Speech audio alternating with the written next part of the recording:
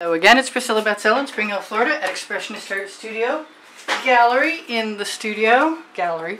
And I've got a 16 by 20 inch black pre-primed canvas, and when I put my layer of wet paint on here, it means that I don't have to worry about my edges showing through or fussing too much over that, and I can just put one layer of black on instead of three, which is what happens when I use a conventional white canvas.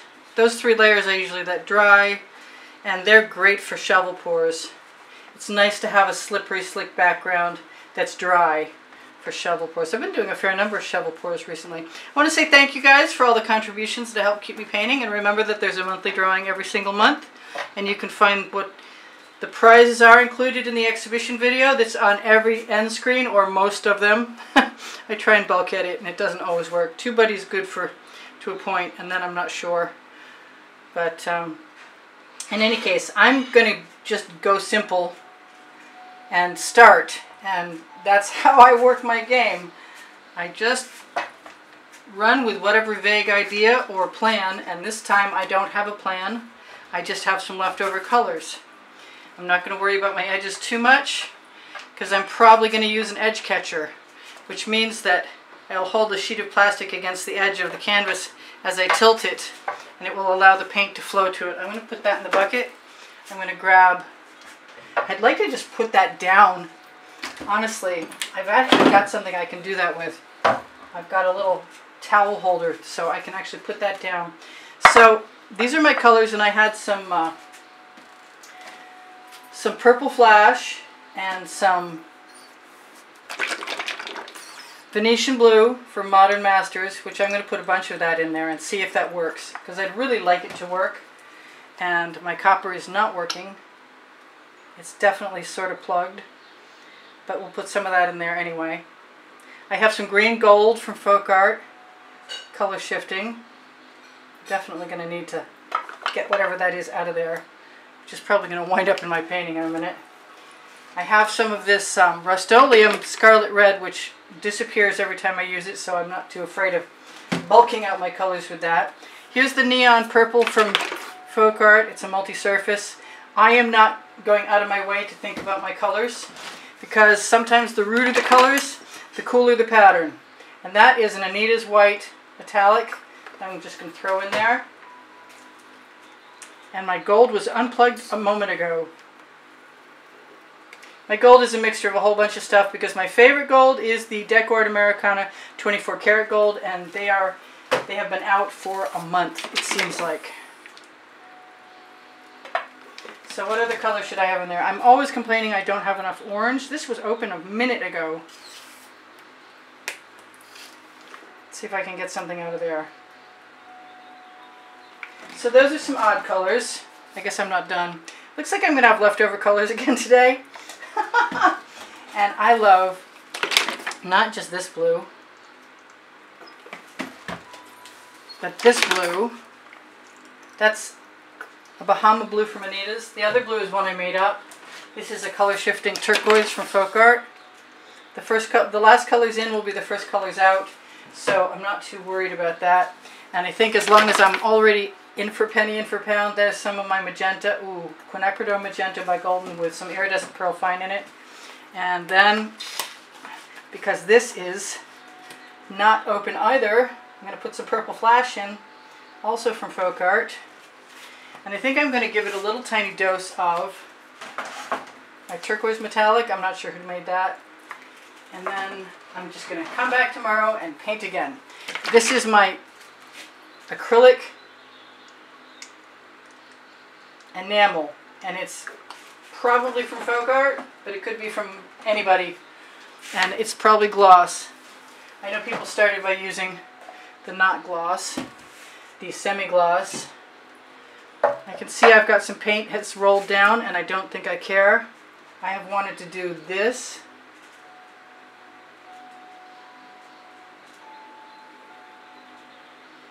For a while now.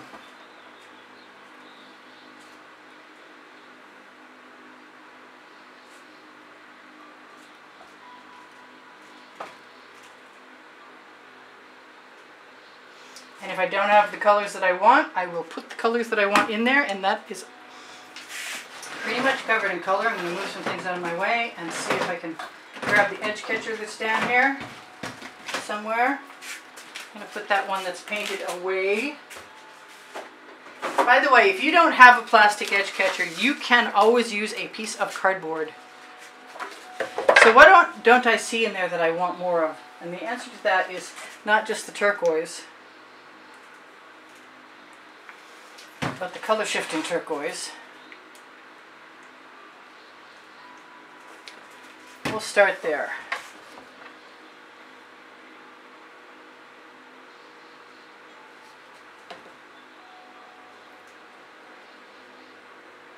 I'm sort of watching my wave of paint and my pattern flow. Thinking to myself that this looks really cool up here, but it looks different than everything else, which is sometimes something I aspire to. I'm not sure if it's this time or not. This might be really cool. I was kind of hoping I was going to be able to hang on to some negative space. Now, one thing I like to do is let the paint colors run off. Let's let that relax for a second. And then come back and put them on the other side, which is really tricky, but well worthwhile if you can get away with it. Whoop, and I can't if I'm letting the other side dribble. That's okay, I'm going to do it again. I'll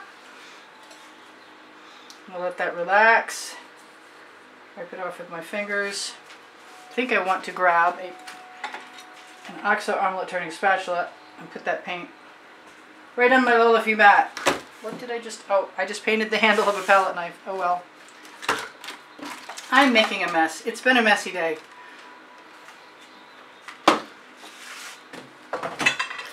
And there goes a bottle of paint, just to prove my point. So I'm going to take all these colors. Well, no, not all of them. But I'm going to take some of these colors. And then some more of these colors. And then the rest of these colors.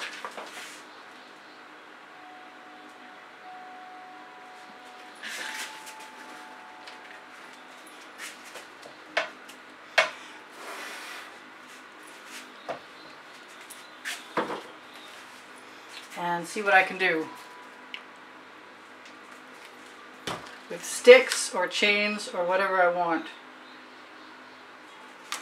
I think I'm going to go right back to what I was doing a moment ago, only this time I'm going to go down and around. I really want to stick chain in there. I think it'd be kind of cool to use a basting brush just to see what will happen. I like this gold down here, and I think I want more of it.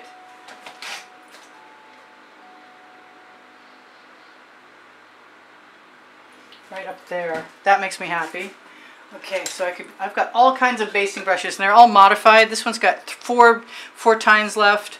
That one's got 1, 2, 3, 4 rows with 6 in each. I think this one or this one's got 2, 4, 6, 7. I think that one's the one. Put the rest of these away and hope I might... Oh, you know what? I cut them off. I made them short on this one, and I want to try that. Because it's a lot stiffer, sort of like a fork would be.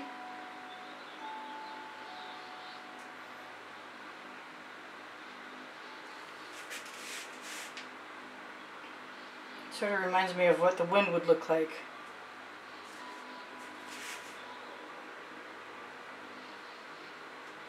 I seldom, if ever, take advantage of the opportunity to drag a basting brush through. Where's that color? I've got 2 colors I like. This one is prettier when it dries. Where's the other one? There it is. I think this is the Purple Flash, but it looks a lot pinkier than that to me.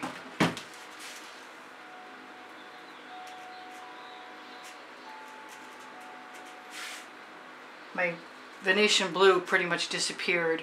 I'm not unhappy with that at all. Let's see what else. I've got some orange.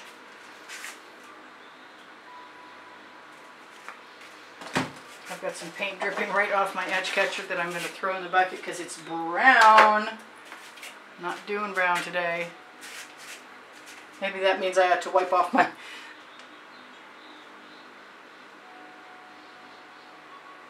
my basting brush too.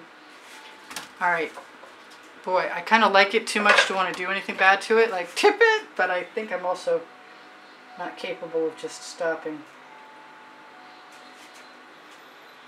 So this could be the everything one. I could just put chain in here too. Or I could just grab that gold.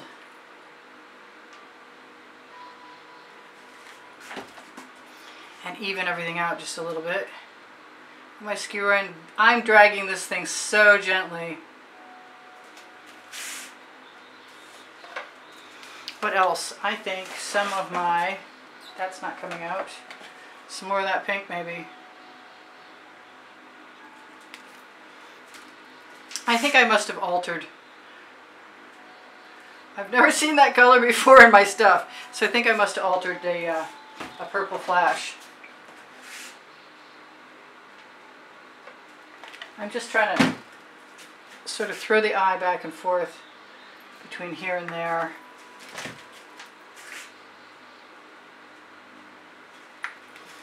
Because I know I can get away with it. I really just want to, I've got paint flakes on my hands. They've got to go.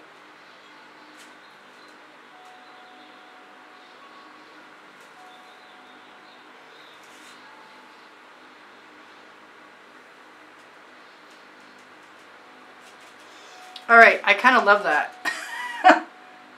Even that little... I know it's strictly abstract and it's fun. It's strictly accidental art is what I should say, but I like the negative space. I really want to tip it, but I've got GAC 800 and I'm going to pray that this time it decides to allow me to get away with heavy paint without it cracking. I really want some of this. You know what I've got? I've got a little bit more paint in my cup.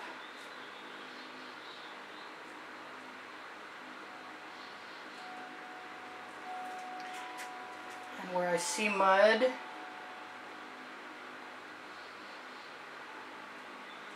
I can use some of the paint in my cup.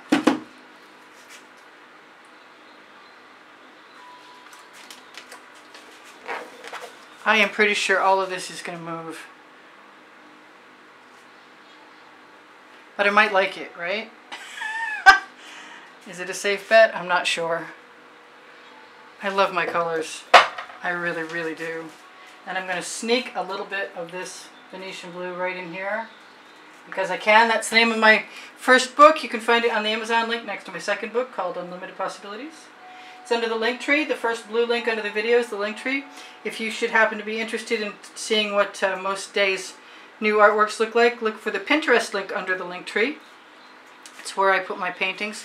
That blue is okay. I wonder if I can keep anything if I put it up there.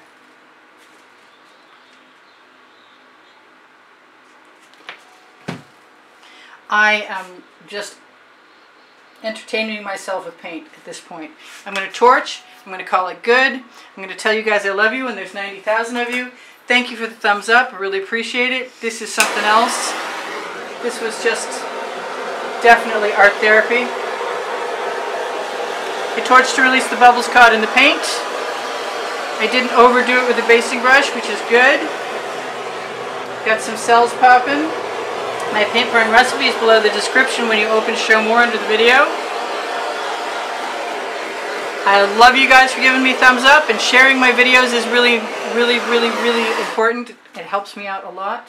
If you decide that you want to help the studio produce more videos, whatever you decide to contribute to help support the studio in the production of videos will go through PayPal or Patreon. You can find those links on the channel header on the bottom right hand corner, the banner on my YouTube channel, or under the link tree.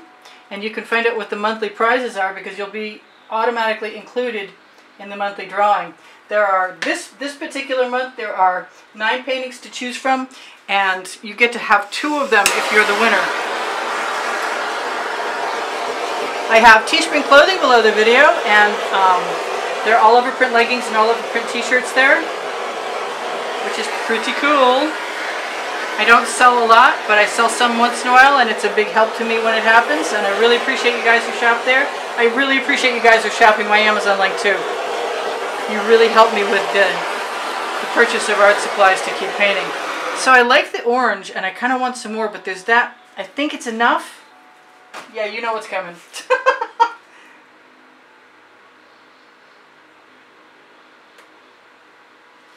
But I want to move the eye around. Where's my skewer? My very schmutzy skewer.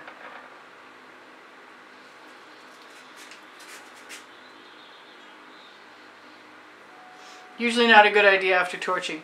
Anyway, so let me look. If you guys have questions for me, please feel free to ask me. Look on the community board on my YouTube channel for tomorrow's video. Also look on my store for more stuff. It's also on my YouTube channel. Expressionist Art Studio Gallery fans and collectors is for anybody looking for the edited artworks from YouTube. They're not all there, but some are. If you ever have a question or you're interested in making a purchase, look for my email address directly below the Linktree link, and give me the hashtag that came with the video you were interested in the artwork for, or give me the time and the date of the exhibition video, because all of the, well, 99%, well, for the most part, there's a lot of artwork done on an exhibition video. You can find them in the playlists. There are over 1,600 videos on my all playlists and then created playlists, and you'll find them separated in by the 100 and by the genre. I'm sort of jumping all over the place. Also under the Linktree, Facebook group Expressionist Art Studio Gallery Appreciation Group is for students. Expressionist Art Studio Gallery Totes and More will take you via the Shop Now button to pixels.com and Fine Art America. Also available on my Linktree. Most of my links are there, including Saatchi Art, and my website is there in case you're interested. And I love you guys dearly, so I hope to see you again. And I will see you anon, and I think this is fabulous. So that was a good time. Never done till I'm done. Just one last little thing and a skewer to put it in place. That's good, because I like that paint moving over from here to there, a little bit over there. Still some paint. A little more over there. And I'm good to go. You guys take care of each other, take care of yourselves. There are some nice cells in here, but they're not excessive. I'm going to try and zoom in for a moment. That's maybe not the best spot. Let's see if that's any better. No, we got too much reflection in here for sure.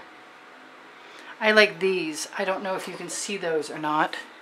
I like those little, there's a reflection there too. Okay, well, I give up. But you get to see it from the angle that I like it.